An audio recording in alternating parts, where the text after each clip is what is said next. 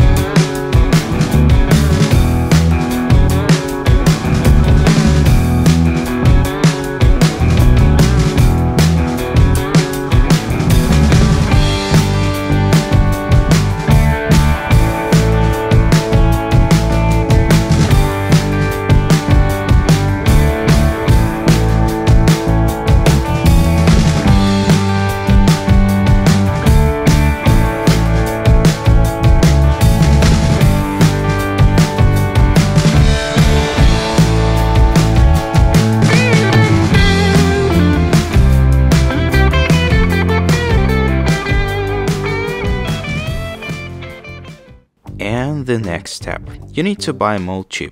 I use this one because I'm pretty sure that this chip supports external USB devices. And here we go. This is a website where you can find the instructions how to properly install the Modchip on your motherboard. Find the instruction and follow it step by step. On the chip you can find the letters, and each letter has to be soldered and connected with the right pin on your motherboard. Don't be afraid of destroying your PS2. It's not so hard as it looks like. Just be careful with pins, don't overheat them.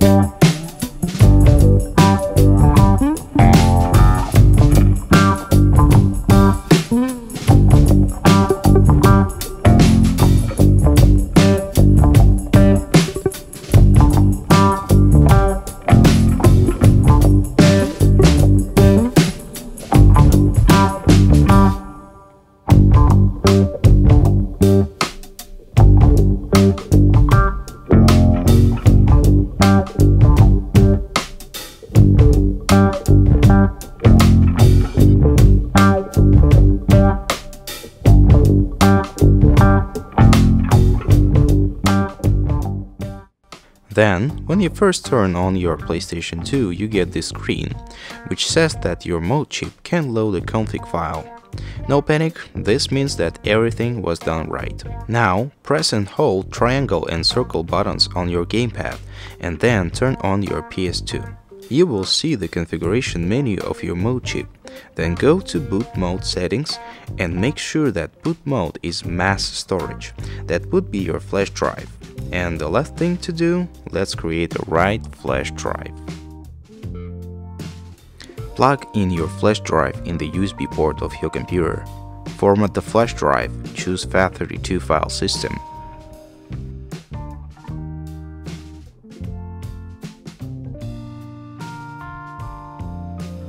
Then, download the file Modbo 5.0. You can find this file in the description of this video, and copy all files on your flash drive.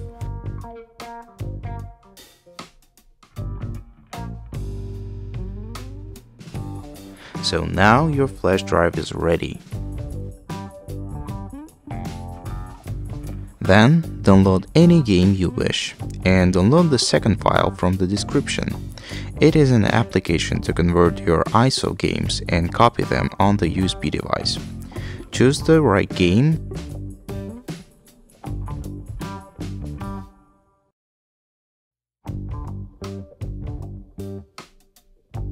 and choose the flash drive and click this button.